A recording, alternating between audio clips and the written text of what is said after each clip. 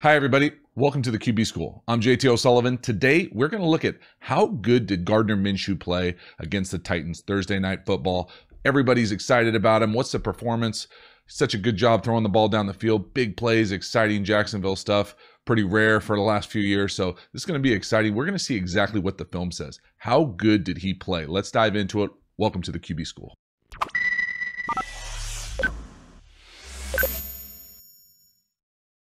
All right, QB School, we're going to look at Gardner Minshew. 3 plays, 3 big plays. Yes, I know it's only 3 plays. It's not a huge sample size, but I think it's going to kind of show some of the things that he does really well, some of the things that Jacksonville did really well Thursday night, and then some scheme things, and then we'll also dive into the nuanced details of footwork from the quarterback position, accuracy, and then scheme down the field concepts. So let's dive into it. First one up, just off a turnover here, 2 minutes into the game, we're going to get an opportunity here to just take a great shot, really. This is a great play design. Really nice from the TV copy. We're able to see just it looks like a tight end pop pass. Really nice job. You know, it looks like they schemed him open. Great job, play action fake. Well, in reality, when we get into the all-22 here, this is a run play. This is straight up a run play with an option or an alert. And this is not a legal play. I'll show some linemen downfield, blocking downfield. This is ISO weak. And all I mean is, so when he comes out here, this is just ISO weak. So we're blocking, the fullback is blocking the will, and we're coming right out the gate. Right here's the will.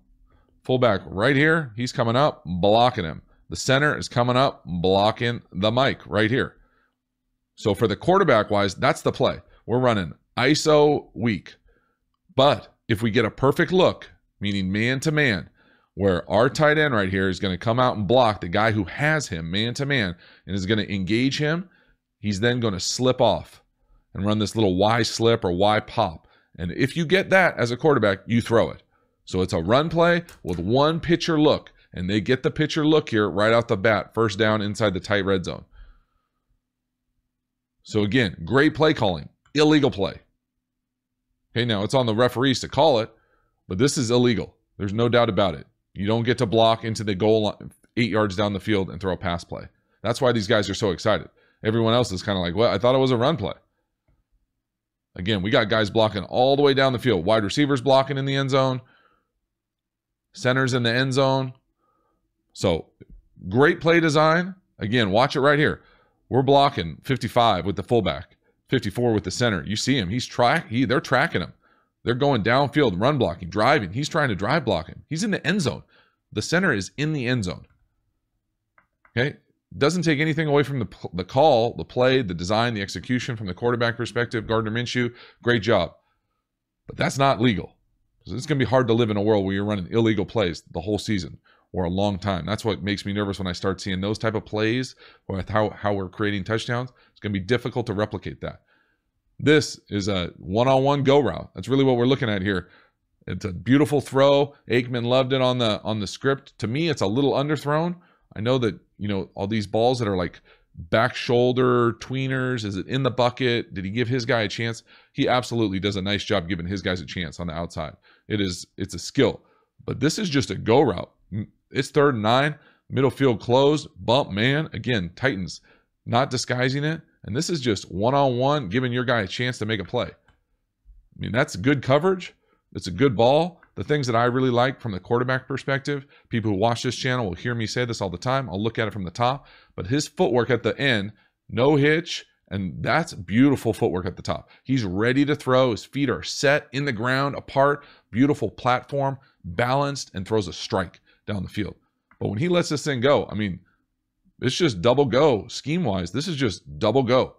Like every team in the country at just about every level runs this concept where we're going to run go routes on both sides and then at what is usually a middle field read. So he's going to come up. If there's somebody in the middle of the field, he's going to run an in route.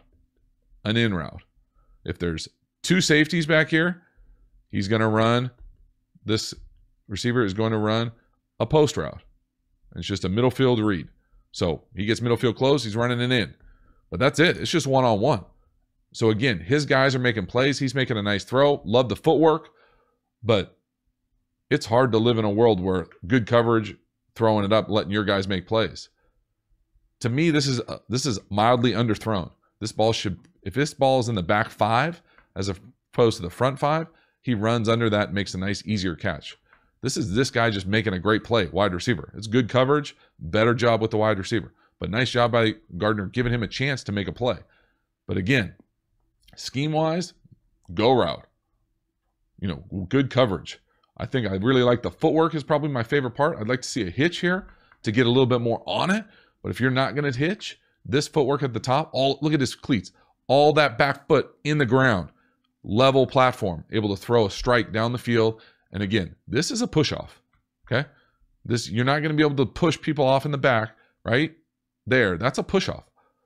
That creates just that little space and takes the timing away from the DB. You get pushed in the back, you're not going to be able to react and make that ball. That's a push, 100%. So 2 touchdowns, 2 penalties. Tough to live in that world. It's going to be tough to replicate that type of stuff. So now, love this play call. Again, double go, right out the gate, right after halftime. First play coming out second half. Again, footwork-wise, a little bit of a push here. I don't love the heel click, but again, he's moving. He's feeling that pressure moving into a throwing lane, which is fine, which I like, that feel in the pocket. But again, they said that this was a back shoulder throw on TV, and I'm just not convinced it is. This is a deep down the field back shoulder throw. This just feels like an underthrown go. Now, if it is a back shoulder throw and he's doing this on purpose, bro, you're really good. Really good. But usually back shoulder throws don't happen 30 yards down the field.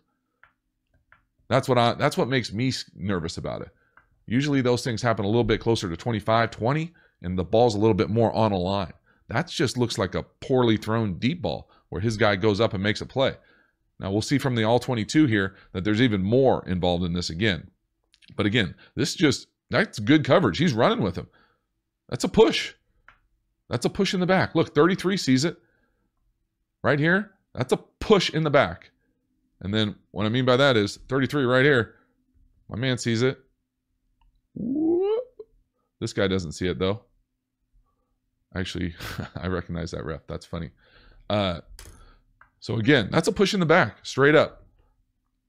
Now, are you going to be able to live in the world where all you do is throw go routes and get pushed in the back? For touchdowns, big plays. This is, again, to me, this is a penalty. Now, it's not severe. Now, I don't know if that would ever get called, but that's definitely a hand in the back. Like, it's just hard to live in that world. 33 sees it. There it is. Push. Creating that space. Even if it's subtle. It's just not that I expect it to be called here. I think it should come back. But it's just going to be hard to be successful having every big play you have be essentially a penalty or pass interference or an illegal formation or illegal guys downfield. Hard to replicate. Again, this is just double go from the all-22. It can't be simpler than this. Double go with that middle field read by the number 2. He's going to run. You see the middle field close. He's going to run it in. And there's no winners out there. The Titans are right there. This is just these guys going up making plays. Now, I love the fact that Gardner's given his guys a chance to go up and make a play. But again, it's hard to play quarterback in the NFL. It's even harder when your guys aren't open. And it's even harder when every time you throw a big play, your guy has to go up and make a pass interference, essentially, to make the play.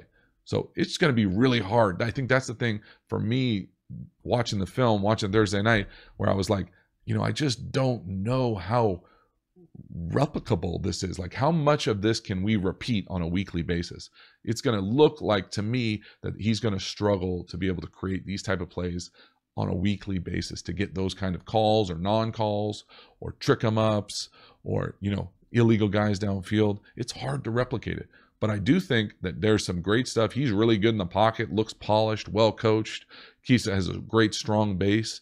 I think some throws don't probably, coming from someone who didn't have the strongest arm in the world, looks like someone who doesn't have the strongest arm in the world. But again, he gets away with it. Not gets away with it. He functions because he's so good with his base and he gives his guys a chance and he throws a catchable ball.